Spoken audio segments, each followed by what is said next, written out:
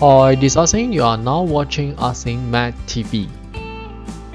Today we would like to share how to construct ANOVA table by using calculator. Firstly, press on mode again until we see the SD function. Press on 1. Let's first enter the values for treatment X. We have 2, press on M plus, 4, press on M plus, 3, M plus. Press on AC and followed by Shift 2. We need population standard deviation, that is 2. Press on square to get variance and we times altogether 3 observations for treatment X. So let's press on 3, press on equal, followed by shift recall, and we store this value to A. Next, let's move on to treatment Y. Again, press on mode again until we see SD function 1. Enter the values 5, M plus, 7, M plus, 5, M plus, 4, M plus, 6, M plus. Press on AC, shift 2. We need population standard deviation 2, square to get variance, times altogether 5 observations. Press on equal, followed by shift recall, and restore to B. The last treatment, again mode 1, values 2, M plus, 5, M plus, 3, M plus, 5, M plus. AC, shift 2, square, times altogether 4 observations for this time. Press on equal, shift recall, store to C. And we can now determine the sum of square error. Very simple. Press alphabet A plus alphabet B plus alphabet C. Press on equal, obtain the correct value. Next, let's determine the sum of square total. Press on mode